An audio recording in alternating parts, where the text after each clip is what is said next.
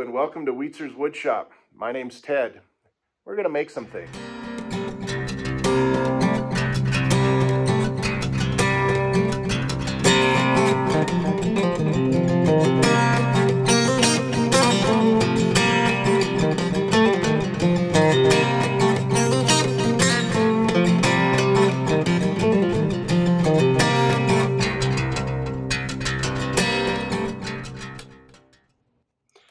Alright, let's try something different here. So I'm going to do a voiceover. This project was a request from somebody at work. So I got a nice piece of cedar and a bunch of pieces of black iron pipe, and had some laying around and had some I had to buy. And eventually we'll put this all together, so hopefully you can guess what we're trying to make here. But they asked if I could do it, and I said yes. So let's give it a shot. First thing I had to do was true up that piece of cedar. So this is my homemade jig I made for the table saw. Just some Harbor Freight clamps. Just make sure you watch. I had a knot right there, so make sure it clamps in there really tight. And then just run it up against the fence, and then true up one of the sides. It's as easy as that. And put that true side up against the fence and cut away. Of course, get it to the height you need it. And let's see, I think cedar's pretty soft, so it was pretty easy cut. But right towards the end here, I don't know what I was thinking or what I was doing, but I drifted a little bit. So off camera, I just lined it back up and put it back together. And it came out pretty good anyway. So then I just used a miter gauge and got the sides cut down and trued up, and then did that to length. Had to switch to the other groove. Move the miter over.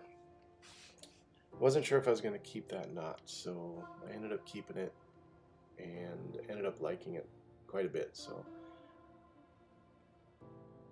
that came out to my advantage. Alright, check the measurements really quick. That looks good, that looks good. Thumbs up. Alright, oh great. Sanding, my favorite thing, said no one ever. Fortunately enough, cedar's soft, so the finish came out pretty nice. Once I got it knocked down. And this is my favorite part. We got that hand plane. I used the number 4 smoothing plane. Once I got it all set up and the blade out, that buddy is, or that puppy's super sharp. So didn't like the setup here. That bottom was a little unstable because it's round. So learned something from Paul Sellers. You can see the orange tip. That's a bar clamp. So I clamped it in there, and then I just clamped the whole thing in my wood vise. And you can see how stable that is. It's plenty strong enough, especially for cedar. Just get those shavings coming out of there really smooth.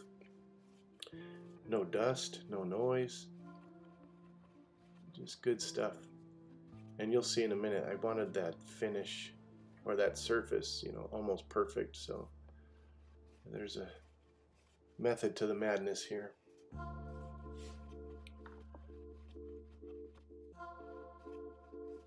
I should have dubbed in some sound for that. That's kind of pleasing. Alright. Next I just drew some circles. I had what I'm putting in there I just used as a template. So, and then by hand I just routed that whole section out. And then once that was done, which came out pretty good, just for doing it by hand. Then I just rounded with a quarter round bit. Just got the edges again, super smooth. And this worked out really good. Just used a drum sander and got those sides to the perfect size that it needed to be for what was being inserted into this. And but of course it just made a ton of dust, but it worked out really good. Now I just needed to do 4 holes. I just used a spade bit, found out halfway through this thing's pretty dull. So there's your smoke. So whatever you have, hole saw, spade bit, big drill bit, anything works. And here's your results. What a mess. Found this old paper roll holder at an estate sale, so I've been using it like crazy. So love that little thing. So the pipe, I just used the super clean, and they're pretty dirty. So once you get all the grease and stuff on, because I prepped it all for paint, which I did off camera. That's a pretty boring process. But I used a hammerite, a black hammerite, super strong, really good finish. So and kind of antique looking. So we'll see what that looks like in a second. Good stuff. And there's the base.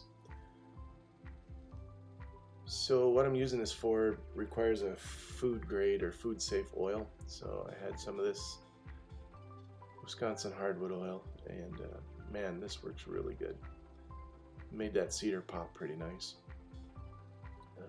You can see it soak in pretty fast because the cedar's so porous. So, which is a good indicator, because you just go back over where it's soaked in, and 2 coats should be plenty. And you can apply it whenever you want.